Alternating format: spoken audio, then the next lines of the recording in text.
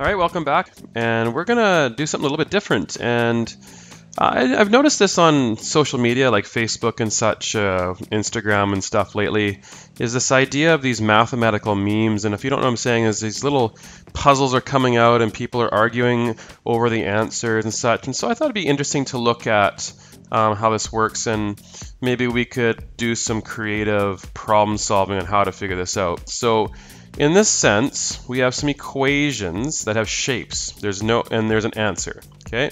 And each shape represents a different number. So in this situation, all the triangles, I have a bunch of triangles. I'll use black here.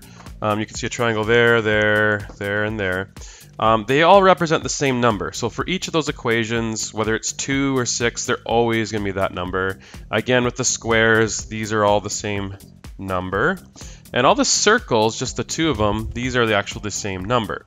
I haven't actually figured out the answer to these yet, but I just want you to know that we're going to try and use some problem solving to figure out what does equal 17, and we can use the information from all three equations to kind of puzzle this out. And so if you're interested and you like doing this kind of thing, maybe pause right here. I'm not going to go over it, but maybe pause right here and see if you can figure it out. Okay, so in this situation we have each shape representing a number again, and I have stars, triangles, and circles, and we're going to find the number that each shape represents. So what I notice right away is that I have 2 stars in each of these, but only 1 star here. Well, that's really interesting to me. So I gotta do some guessing and checking. So guessing and checking is probably the easiest way to do this. And so let's try, let's look at maybe this first one. So the answer is 14, 2 stars and 2 triangles. So let's try the number 7. So we're going to substitute 7 plus triangle, plus triangle. Does that equal 14? I think 7's not a good number because these two guys right here equal 14 in itself. That means there's going to be, even if these triangles equal 1, I'm still going to be over. So 7 is too high. If I go to, let's say, 6, 14 equals, and we'll try 6 plus 6. Well, 6 plus 6 is 12. That would leave us 2 over. That could mean that each triangle is 1. We can go with that for now, but let's look at the second one here, this one here. If we use that idea that the star is a 6, so now 12 equals 6 plus 6, and we're assuming that the triangle is a 1, we're at 13. So I know that 6 can't work because these two guys right here already equal 12. So my theory of it working in the 14 one, that worked, but when I use that star as a 6 in the number 12 spot, that doesn't really work either. So let's try. So this is called guessing and checking. So I'm going to continue to guess and check. So this was idea number 1. Let's try that 14 again. Let's say it's 5s. Let's say 5 plus 5. And again, I'm saying 5 plus 5 because I'm saying this maybe is a 5 and this is maybe a 5, okay?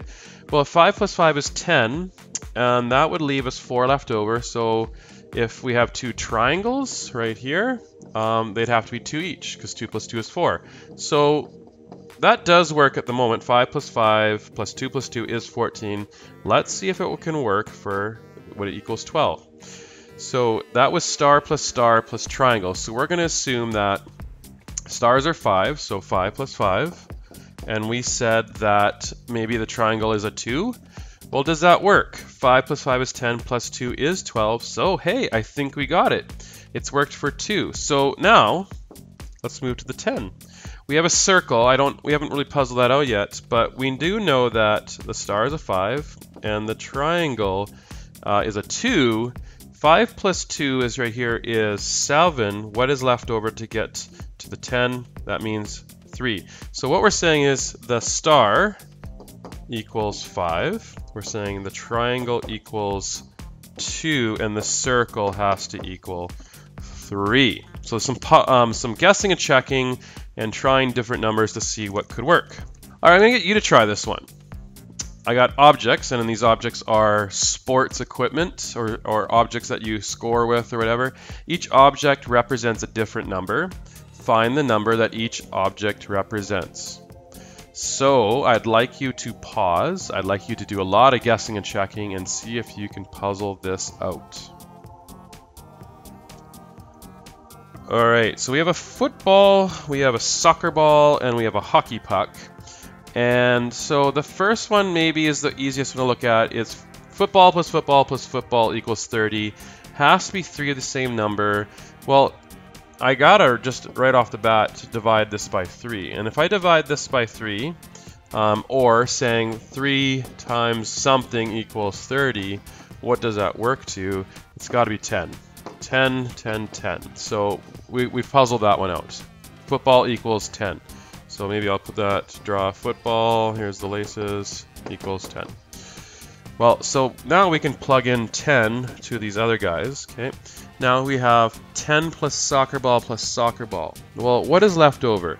18 minus 10 is 8. So we have 2 soccer balls, that means 8 has to be divided into 2. That's 4 each. So now we know what the soccer ball is, 4 and a 4. And now I can put a 4 and a 4 here, okay? Now I have a soccer ball minus a hockey puck, which equals 2. So 4 minus something equals 2. Well, 4 minus 2 equals 2. So then I can put the puck there. Puck is 2 plus 10 plus 4 equals, all together, 2 plus 10 is 12 plus 4 is 16. So that solved that final equation there. So soccer ball equals 4 and the hockey puck equals 2. All right, there you have it. For some reason, everyday life, this is happening. We are seeing this on social media a lot, and people are getting in big arguments over these things. It's a lot of fun. Just a fun way to do equations and puzzle things out. So please remember, in life, math happens. Take care.